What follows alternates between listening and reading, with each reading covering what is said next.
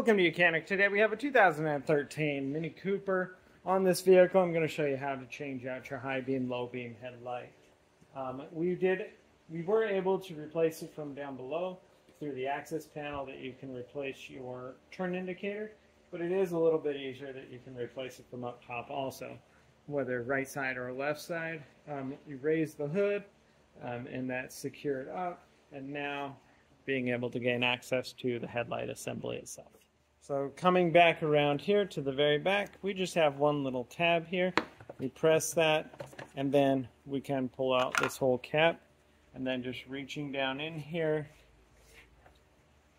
spin that a quarter turn to the left, and then being able to pull the light out. This actually is a lot easier to do it this way. Squeezing the clamp here to unlock it, and then being able to get a new H13 light bulb to replace this. This is a dual element, high beam, low beam inside there, and that's what you would go for.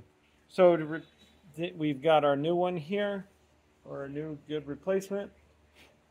Just being able to reconnect it, line it up to the grooves that it's to slide into, lock that into place, and then being able to line that up in the hole there.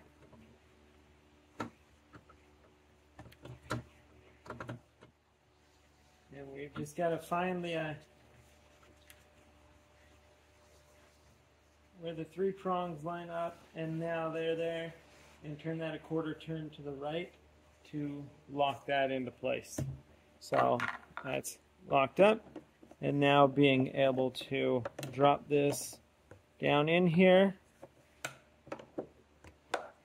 and lock it on. So that's how you'd replace your high beam, low beam headlight from the top side. A bit easier than going from the bottom. Thanks for watching Mechanic, where you can be the mechanic.